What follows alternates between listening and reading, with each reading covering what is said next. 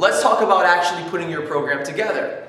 Remember we said you want to work out a minimum of 3 times a week. You want to be able to get your metabolic resistance training in at least 3 times a week. But if you can't, we understand. So at least only cycle between the top 2 forms of training if you can only get in 3 times a week. This is how I would lay it out. I would do metabolic strength training on Monday, Wednesday, and Friday. That's 3 days. That's our minimum. But if you had to, for some reason, let's say you missed a Friday because you were like, hey, I'm going to hit happy hour and have a little fun, forget about getting strong and seeing my results that I really want to see. You nix that out on a Friday, well, you know you're going to go out that Friday night, so Thursday you better get your butt in and get in your high-intensity interval training session. Or if you're more of a beginner or intermediate or you need a recovery day, you're just going to make it a low-intensity interval training session. With me so far? Excellent. Now, assuming though that you didn't take that Friday off and you did do your metabolic strength training session, you'd still hit that Thursday. I would take 1 day during the week off though, right? So you can either do your high intensity interval training session on a Thursday or you can do it on a Tuesday. Same goes for the low intensity interval training session. Now there's a lot of different ways where we can mix and match this, but you see the staple of your program is your metabolic strength training. That never really needs to change. It shouldn't change. Your strength training should always be maintained throughout the rest of your life. You don't want to get weak and feeble. Tuesdays and Thursdays you could either do high intensity here or high intensity here. But let's say I do a high intensity on a Tuesday.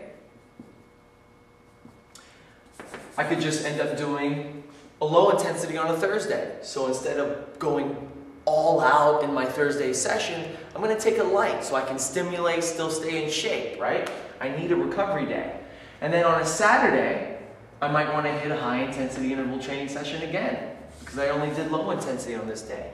And you have Sunday off.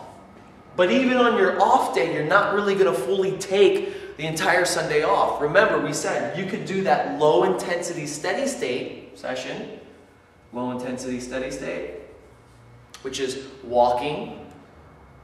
I was about to say shopping for some people out there that do that, but no, hiking, or you can go biking, something that's low intensity, steady state, but still active.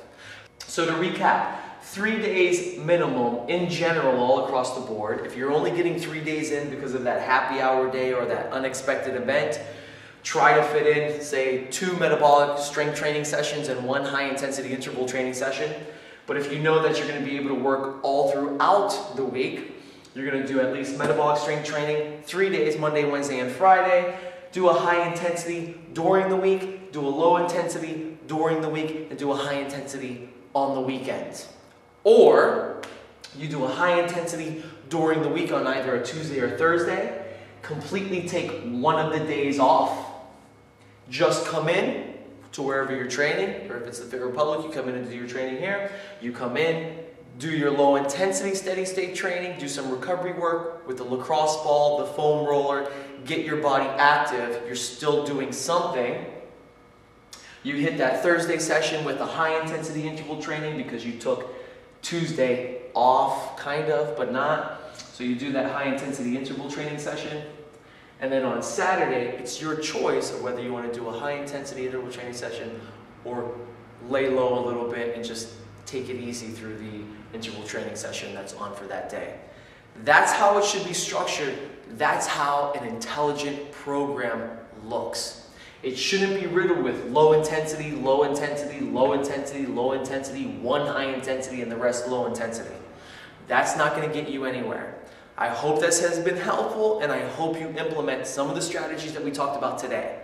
Now, within each of the strategies that we talked about, from metabolic strength training all the way to low intensity training, we're going to have to talk a little bit more about what exactly goes into some of those programs. So here's what I need from you though. Let's start with metabolic strength training. I need you to tell me exactly what your problem is in your workouts.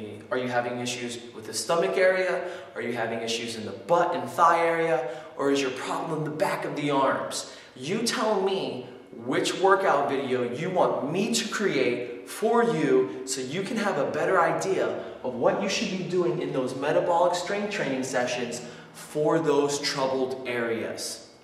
The survey is right here below. Just shoot me exactly what it is that you want me to target in on and create that video for, and also answer those other questions in the survey so I can better assist you. I hope to hear from you soon. Till next time, I hope you take some of these strategies and implement them right now.